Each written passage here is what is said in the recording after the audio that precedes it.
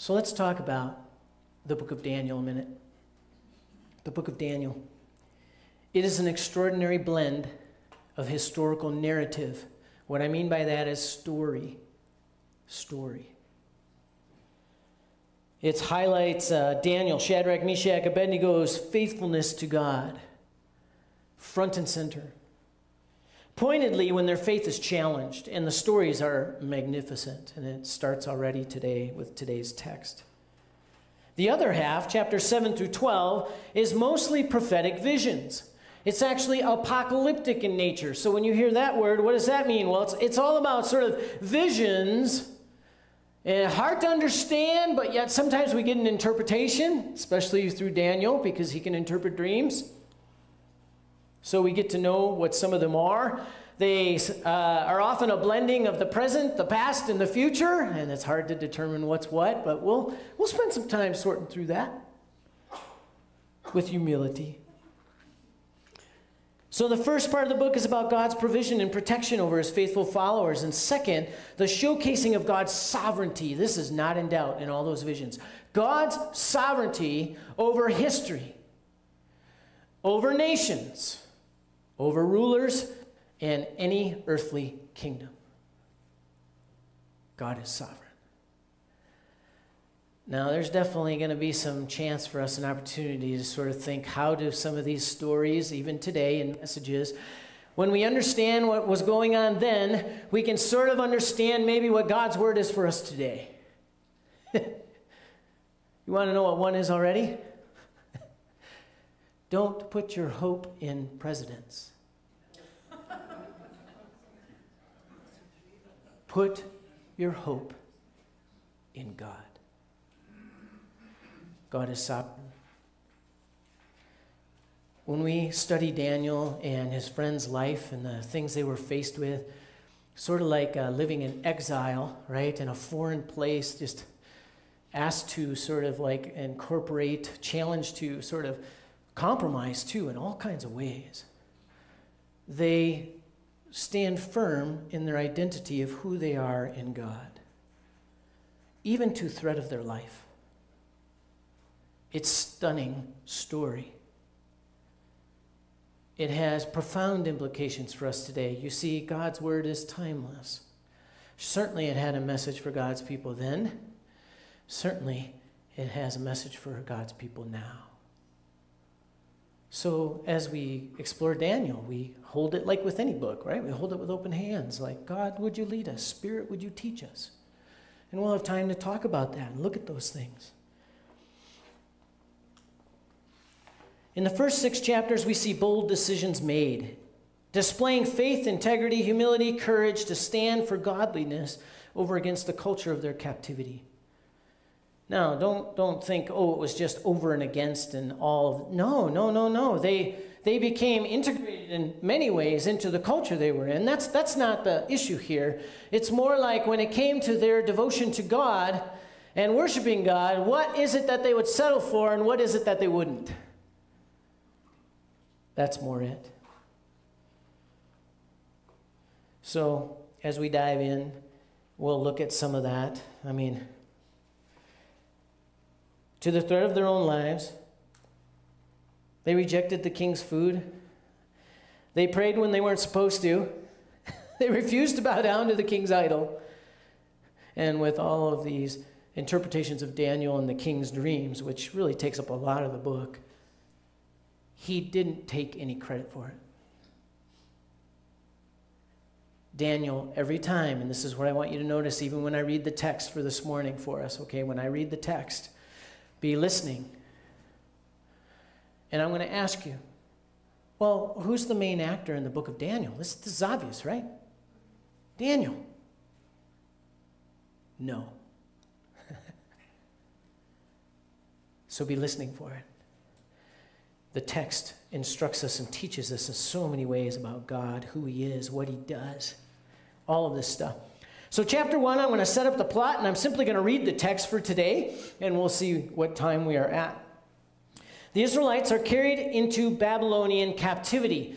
Now, those of you doing the read through the Bible, you're reading Joel and Amos and all these other prophets. We just read Hosea not too long ago, right? So in reading these, you sort of understand that God for a long time has been saying, return to me. Repent of your sins, your neglect of the widow and the orphan, your cheating people out of their property, you name it. All kinds of things. And the people continued on the path of disobedience. And it comes a point, it seems like, right, where God just says, okay, you're going to be taken off into captivity. And that day has come, and Daniel and his friends find themselves now in Babylonia. Their Hebrew birth names are Daniel, Hananiah, Mishael, and Azariah. And they are selected by the king's attendant as already showing some aptitude. They actually had to be a part, or they were part of the nobility and royal family. We'll ask a question about why would that be important to Nebuchadnezzar. And then also they were handsome. They showed aptitude of all kinds, of knowledge and learning. So they rose sort of to the top already, and then they went into a 3-year training program to be selected as the king's closest, servants. And they're given different names. Okay? I'll explain the names later. But they're given different names. Names that are of the Babylonians. So almost like giving them a new identity, a new point of reference for how they are greeted and met and known. And they are required to eat the king's food from his own table as preparation part of the training. Yet Daniel and his friends refused to eat the king's food as it would defile them, and we'll talk about that. What does that mean? Daniel makes a special request of the king's attendant. Instead of the king's food, he wants to choose and asks that he and his friends could eat a diet of vegetables and water, and that's it. After 10 days, they appear healthier than others, and so the king changes the diet for everyone to Daniel's and elevates the 4 of them to special service in the king's service. That's the outcome in the end. A process, by the way, 3 years. And God gives to Daniel, Hananiah, Mishael, and Azariah wisdom and understanding. Okay, the text. You ready? Let's stand, and I'll read Daniel chapter 1. In the 3rd year of the reign of Jehoiakim, king of Judah, Nebuchadnezzar, king of Babylon, came to Jerusalem and besieged it. And the Lord delivered Jehoiakim, king of Judah, into his hand, along with some of the articles from the temple of God. These he carried off to the temple of his God in Babylonia and put in the treasure house of his God. Then the king ordered Ashpenaz, chief of his court officials, to bring into the king's service some of the Israelites from the royal family and the nobility. Young men without physical defect, handsome, showing aptitude of every kind of learning, well-informed, quick to understand, and qualified to serve in the king's palace. He was to teach them the language and literature of the Babylonians. The king assigned them a daily amount of food and wine from the king's table. They were to be trained for 3 years, and after that they were to enter the king's service. Among those who were chosen were some from Judah: Daniel, Hananiah, Mishael, and Azariah. The chief official gave them new names: to Daniel, the name Belteshazzar; to Hananiah, Shadrach; to Mishael, Meshach; and to Azariah, Abednego. But Daniel resolved not to defile himself with the royal food and wine, and he asked the chief official for permission not to defile himself in this way. Now God had caused the official to show favor and compassion to Daniel, but the official told Daniel, "I am afraid of my lord the king, who has assigned your food and drink. Why should he see you looking worse than the other young men your age? The king would then have my head because of you." Daniel then said to the guard whom the chief official had appointed over Daniel, Hananiah, Mishael, and Azariah, "Please test your servants for 10 days. Give us nothing but vegetables to eat and water to drink. Then compare our appearance with that of the young men who eat the royal food, and treat your servants in accordance with what you see." And he agreed to this and tested them for 10 days. At the end of 10 days, they looked healthier and better nourished than any of the young men who ate the royal food. So the guard took away their choice food and the wine they were to drink and gave them vegetables instead. Now, this is why, just as your mom said, eat your vegetables.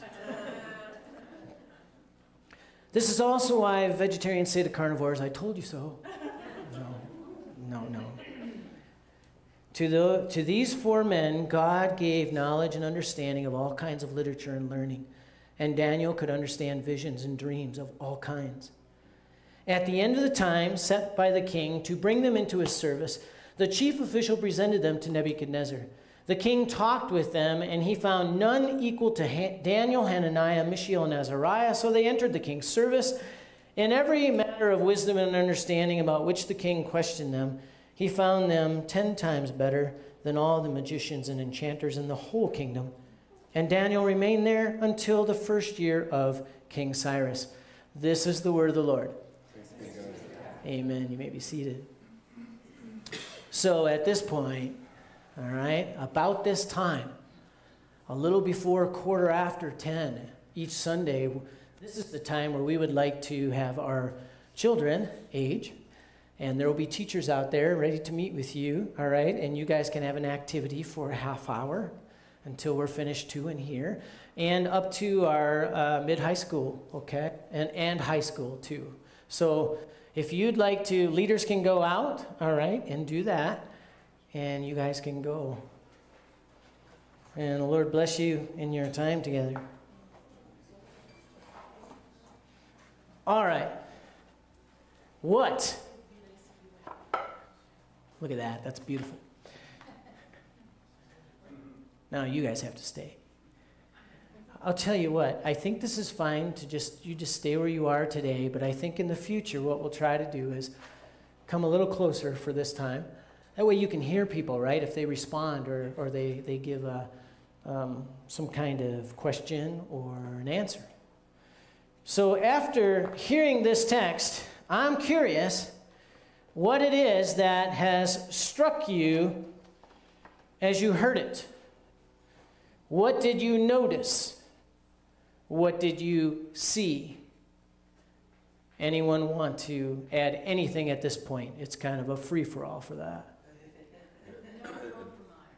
What's that? No compromise. Yeah, no compromise. And we'll talk about this a little bit in a little more detail because you have this phrase in there, Daniel didn't want to defile himself. Well, what does that actually mean, right? And he's like, oh, there's something with the food, maybe? Yes. But there's more going on, I think, in the story. What else? Anybody? They took some things from the temple. Yeah, so Nebuchadnezzar literally came into Jerusalem. The Holy Grail. The Holy Grail? Maybe. 10 Commandments. I mean, well, you know, you got all those articles in there for the Holy of Holies. So did those go, right? But think about that. It's like, oh, you're a people who worship God. You have this long history of deliverance from Egypt. You have this long history of covenants and promises. You're led into a promised land, and now you see all of it just basically destroyed and carted off. Where is God? Right? It's a good question. What else did you notice? Anything? Anyone want to? What's that? Training. Yeah. 3 years is pretty significant. It kind of reminds me a little bit of Esther, right? She went into sort of the king's harem, and they went through a lot of training and other things before they were presented to the king. Similar in some ways. Yes? Well, God's making them stand out. Yeah. Who is making them stand out? God. Yes. Sometimes it's hard when I'm up here and I just read through the text, right? You can't maybe catch or hear some. There's 3 significant phrases in the text that jump out, really highlights Muffy's choice of words there in the order. Here it is. Chapter 1, verse 2 already. The Lord delivered Judah into the hands of Nebuchadnezzar. What do you think of that? The Lord. Wow, he's sovereign. Really? allow your people to go into exile?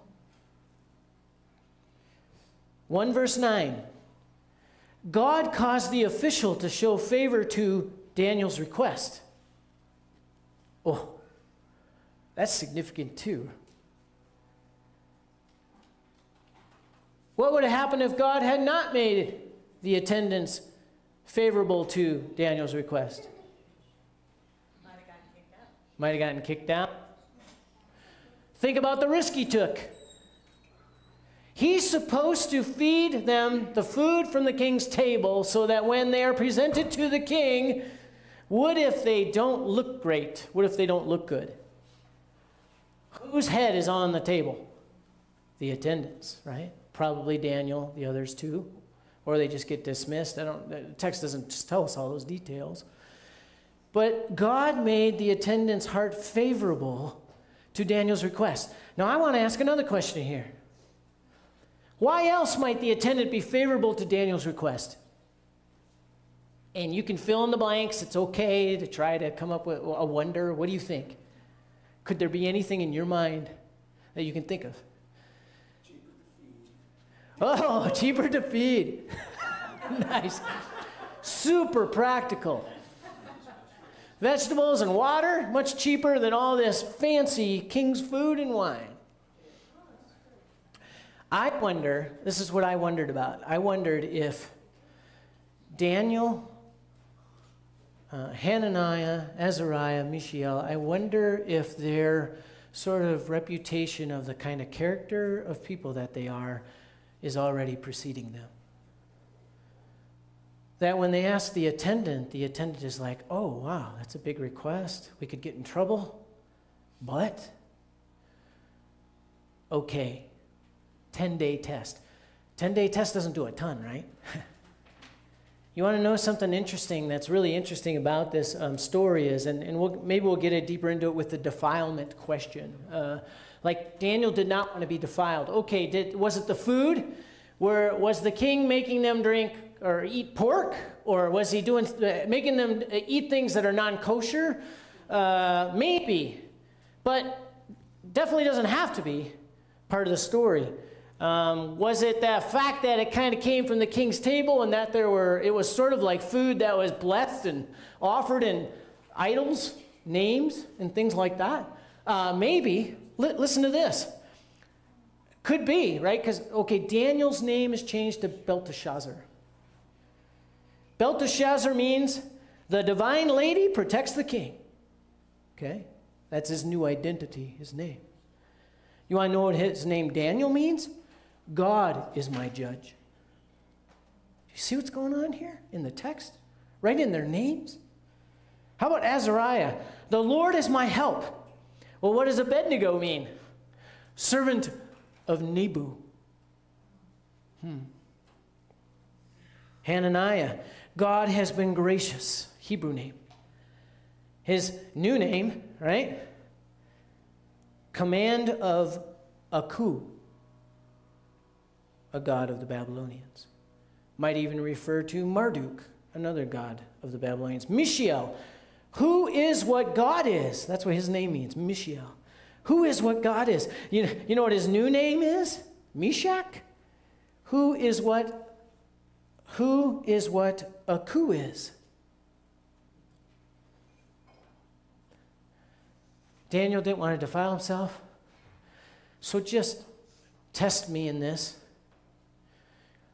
In that day, if you wanted to eat that food, okay, of the king's table, do you want to know what the desired appearance was for them?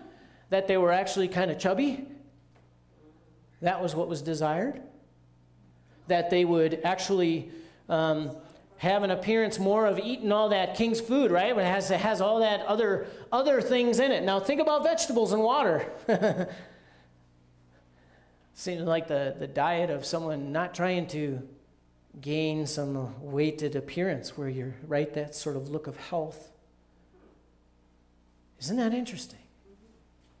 It kind of changes a little bit how we think about this. So what is it that Daniel may be doing in this? They're being prepared, right, to be chosen as servants. They are of nobility. It says right at the beginning of the text, he picked some from the nobility and the royal family. So Daniel, Azariah, Hananiah, Mishael are part of that in some way. Why would a king choose some from the royal families? Any thought on that? Why? Why not just anyone? To be more accepted in the people. Future kings. Yeah. Yeah, sort of like, let's bring other people, right, into whatever, right, so that there's sort of like this. Feels the same still. Yeah, some blessing comes down. Some, maybe the people can be more on your side even though they're in captivity. There's probably lots of reasons. Lots of reasons. To show dominance. Yeah, Your royals have to be servants too. like it. Yeah, the royals have to be servants, sort of as a show of, I'm your Lord and King. So let's go back to the defilement question. After some of the things I told you, just a few things about what that could mean or not mean. What could be some possible reasons for why Daniel wants to do this and have this test? And he basically tries it with the attendant before he gets to sort of the level of the king, right? But why would he do this? And I would love to, if you have any thoughts about it, okay? I'll read about one of mine that I think I've zeroed in on from my study, which surprised me, actually. Wasn't what I was thinking. Anyone want to venture an idea about that? Why did Daniel want to do this test? What was he doing? Maybe he was worried if he agreed to one thing, be expected to more and more kind of conform to Agree to one thing, what it was supposed to be. yeah, and then you're expected to conform to the next thing. If I give on this, right? Yeah, I like that. I think it could very well be some of what's going on. The compromise issue that I think Eileen mentioned. Yes? I sort of assumed that he felt that when you say why, he got to that place where he realized he had no choice. He had no choice. This was what he needed to do. Like, I'm now thinking of people on hunger strikes, where why would they do that, right? Where just their principles and their, connection with God, whatever, says, Yeah. Daniel, not my new name, I cannot do that. Yeah. So he, of course, would want to be able to have their permission or whatever, but that bottom line, what if they had said, you're dreaming, forget it, would he have eaten that food? Yes. I would think no. An alternative to starvation, also making a stand on what he believes, right? He needs to do. Did I capture some of that? How about he wanted to show that the laws of God are better for us than the laws of the king? The laws of God are better than the laws of the king. Could maybe say the ways of God, right, are better than the ways of the Lord, or that the Lord is the true God. Nebuchadnezzar, you are not. I mean, there's lots of things that I can hear in what you're saying. There you go. I like that a lot because, and they're all good and all possible. But when I did my study and stuff like that, what came out of it was this idea that I think is along those lines, that Daniel set up a scenario so that God could show himself to be God. It's similar, right? It's like a tangent of that. And he puts his life on the line in some ways to do it. Now, this is just the beginning, by the way. Fiery furnace, lion's den. Oh, man. It's almost like a test, pre-test. If they ate vegetables and water, okay, you and I here we're from Boulder, so we think, oh man, they're going to look way better. They are not. not according to what Nebuchadnezzar wants. They are not. Yet, what happens? God honors this. God acts. And at the end of 10 days, they look better than the others. Here's the third place that God is mentioned. 1:17. God gave knowledge and understanding to them. So here's another thing. We start the story and we're like, oh, these people were picked because of this. Well, who gave it to them? God did. And it continues to emphasize that God gave them knowledge and understanding. He gave them God's grace of favorable appearance and aptitude, right, of all kinds, and then ends with sort of a precursor of what's coming. It's like a foreshadowing. And Daniel has the gift of interpreting dreams. Now, every time we get to, I think the very next chapter, next week, we're going to talk about Daniel's dream. Already, there's going to be one. And Daniel interprets it, but right at the beginning, you'll notice, he says, oh no, I can't do it. Who can? God can. Going back to what Roland said, to do that, to come up with some kind of test like this, what do you, what kind of risk is there in doing that? It's a pretty big risk. He's going to look bad, right? What if God doesn't come through? I'm sure Daniel thought about that too. Something was more important to him. He's always in his life, you can see it all throughout the book, you're going to see this again, that all four of these men, and they're young, by the way, they're impressionable.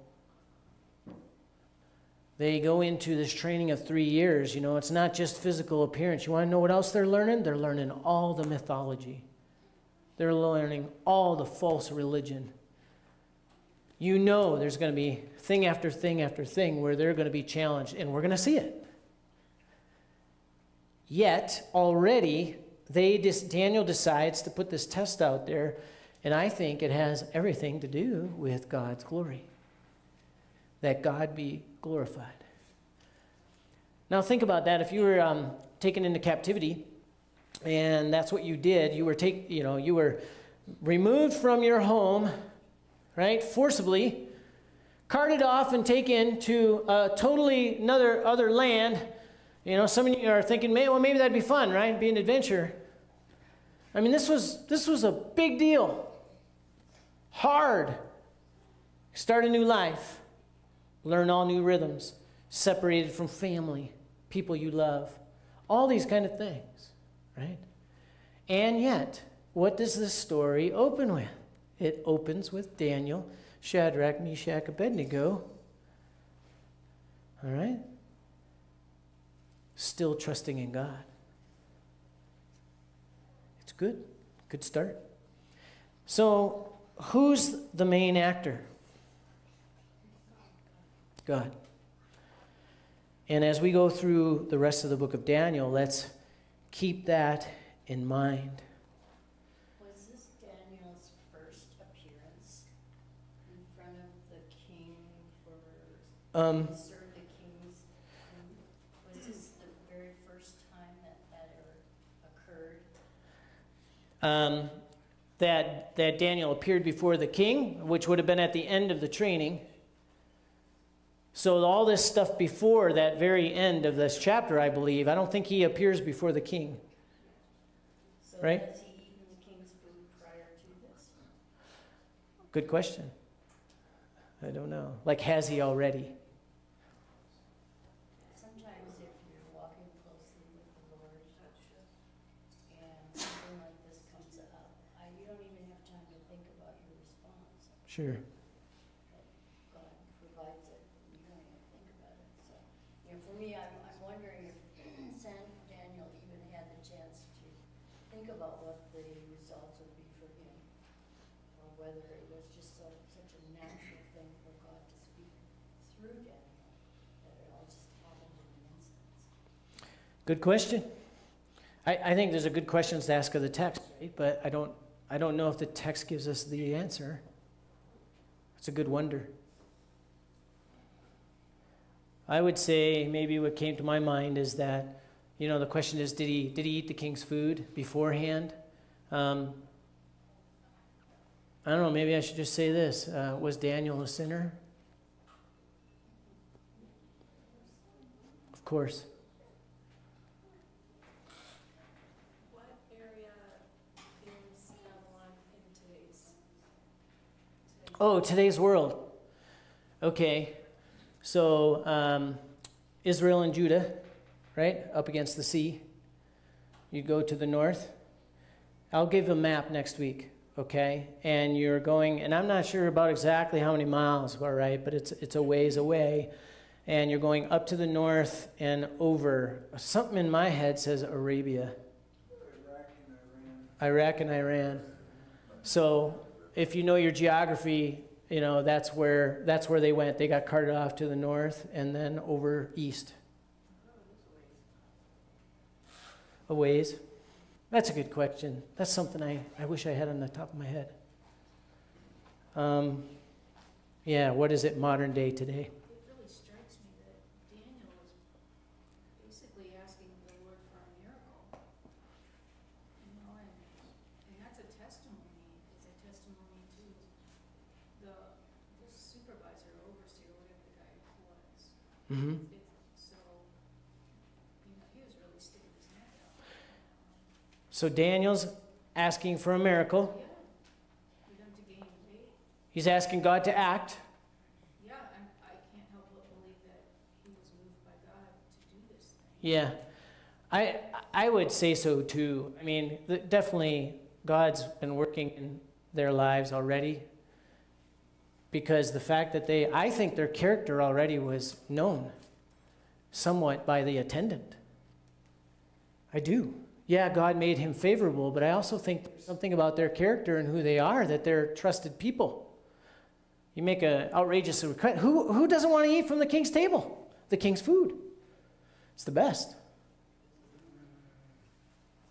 So let me ask a little different question today. And give me a second to look at this, because I want to make sure.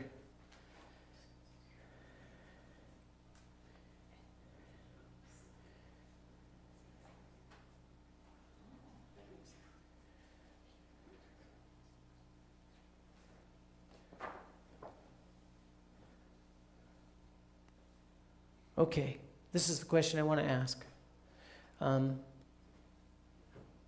So what? So what? I actually wonder, and I believe the Word of God is like this, right? And the Bible speaks about itself this way, that it's sharper than a two-edged double sword. It cuts down to the heart of things, right down to bone and marrow. It can separate them, meaning it comes down to truth. It cuts to the heart, right? It opens us up before God, where nothing is hidden from him. And I wonder, like, with a text like this, like any other Sunday, anything you've heard, like what does it stir up in you in the Holy Spirit to answer the question, so what? Hey, that's a nice story. No. How does this sort of speak to us today? I got a few things here, but I mean, I'll tell you what, I'll go through these and start going through some of these so you can continue to think. But if you have something, just, do this, and I'll try to acknowledge it so we can all hear maybe what that could be. All right? This isn't meant to embarrass anybody or right or wrong. It's more like, what is God doing in your heart? So what? I think one thing that it can mean, is that we need to look for God for our daily bread. So what came to my mind was the Lord's Prayer. Our Father art in heaven, holy is your name. Your kingdom come, your will be done, right? Give me today my daily bread, what it is I need. It's almost like a spiritual thing too, like he's just relying on God for his daily bread. whether it's physical daily bread of vegetables and water, or just his trust. And I go back to the lines of the text, and I think the text guides us. The Lord delivers, yep, even into captivity. Can you believe that? The Lord causes. Now, that's a tough one. I don't believe God causes evil. I don't believe, that's a different discussion, but the Lord caused the attendant to be favorable to their request. And the Lord gave them. What a posture, right, of surrender to God's will be done. Bless you. I usually do them in 2s and 3s, so, get blessed again. Here's another one. Don't put your hope in princes. I started with that. They'll disappoint you every time. Be careful who and what you champion. I'm telling you what, as Christians, we absolutely need to be involved in politics. We need to be involved in sort of local governance of our cities and towns, schools. We need to be engaged. We can speak our faith into those things, but don't put your hope in them. You know how easy it would be for Daniel, right, and his friends to simply just eat the food, simply believe the myths, simply accept what they're being taught without question. They don't do that at all. Put your hope in the Lord. Third, what if you were asked to do something that is clearly against God's will, God's desire and design and calling for you?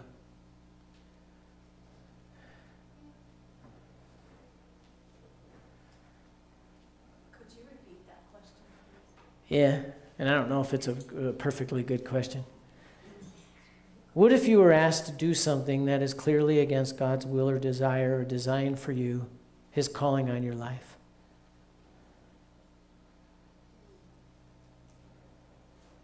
Start eating vegetables. Yeah, it's like we said, right? Vegetarians say, I told you so. Pray.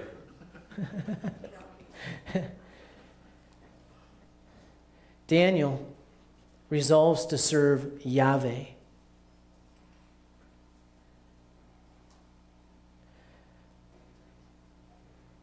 Congratulations, Carrie and Atticus.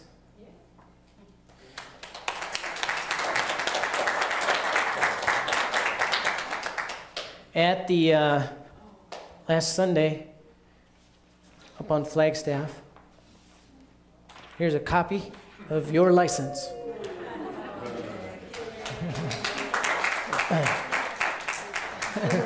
Now, here's why I say it, here's why I even mention that. I mention that because we all love them, and we champion you.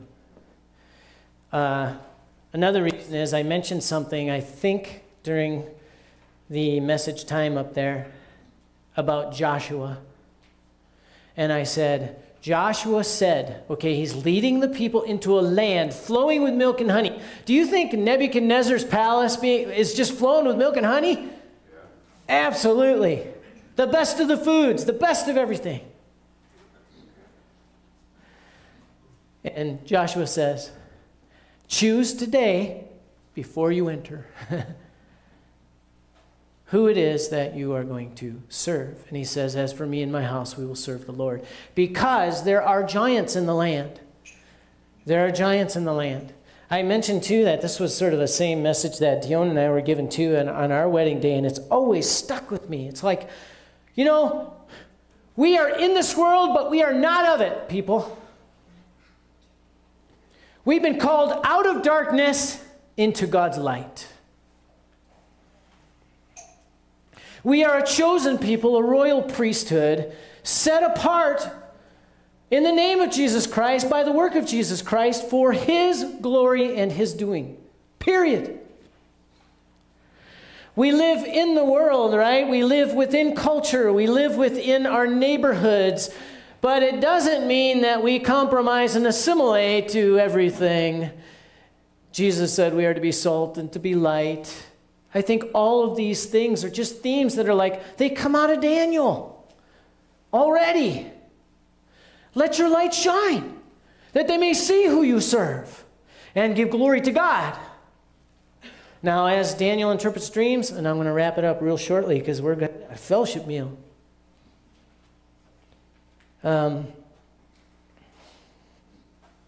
See, I thought about the fellowship meal. I forgot what I was going to say. Must not have been any good. Thank you, Holy Spirit. That's funny. That happens to me sometimes. So I'll end with this, and then we'll pray. I think what Daniel, the book of Daniel, shows through all these stories we're going to encounter, what it shows is that the honoring of and life commitment, trust, and surrender to the first commandment of God. Do you know what the first of the 10 commandments is? What is it?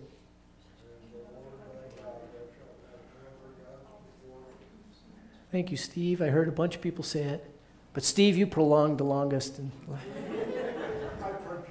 I project. Think about that, folks. Like, what does that mean for you in your life today? You shall have no other gods before you. What's the first commandment? Jesus says, the first and greatest. Love the Lord your God, all your heart, all your soul, all your mind, all your strength. This is Daniel. Love God alone. Think about the pressure, okay? I think there's lots of pressure today. There is, to conform to things that are not of God. Lots of pressure. Think about the pressure that Daniel and his friends had. Think about it. You're part of the nobility and the royalty. You get taken away. You get offered this into a whole new thing. You could just learn it all, believe it all, and walk in it all. And all of them will say, no. No. I'm going to read to you what some of the text of the quarter is, and then I'm going to pray and we'll end. I think it's from